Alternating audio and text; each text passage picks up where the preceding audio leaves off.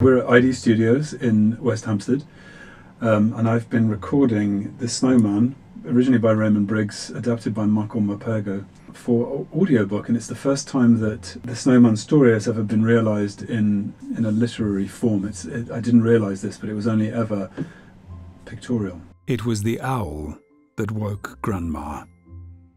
She lay there for a while trying to go back to sleep, but the owl went on hooting, and the moon was shining brightly through her window. She just couldn't get back to sleep. So in the end, she got out of bed and went over to the window, hoping at least to see this noisy owl, because Grandma loved owls. And sure enough, she did see the owl flying round and round the oak tree. But she saw something else too. I think what has inspired Michael to adapt the book were the amazing illustrations that Raymond created. I mean, that was the thing that gave us the animation back in the early 80s. I think it was 1982 that it was first broadcast. So he's been inspired by the drawings, and I had both the words and the drawings to work with. So I found it was a very moving experience. It took me back to my childhood.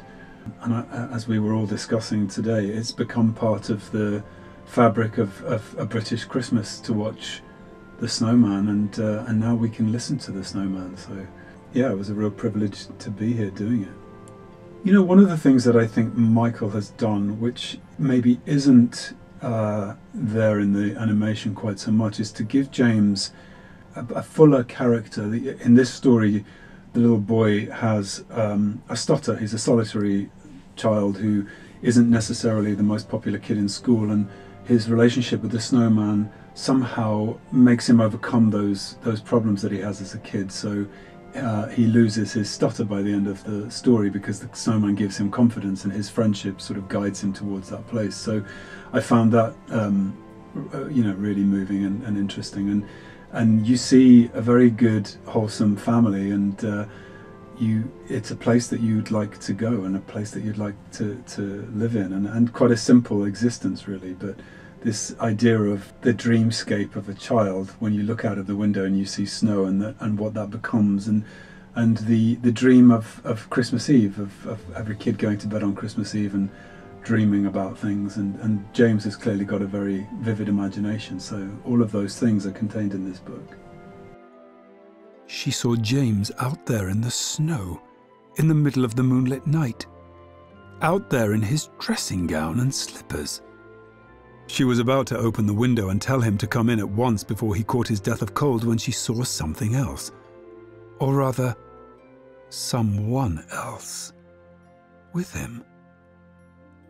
It was the snowman, the magnificent snowman James had made. I've slowly over the years had a very strong relationship with audiobooks, from doing originally a reading of a television series I was involved in, Robin Hood, to working on Dickens, to working on documentary. This is one of the first children's books I've done as an audiobook. It's obviously an expanding industry. I love being part of it, and I think in a way, it's our first experience of storytelling.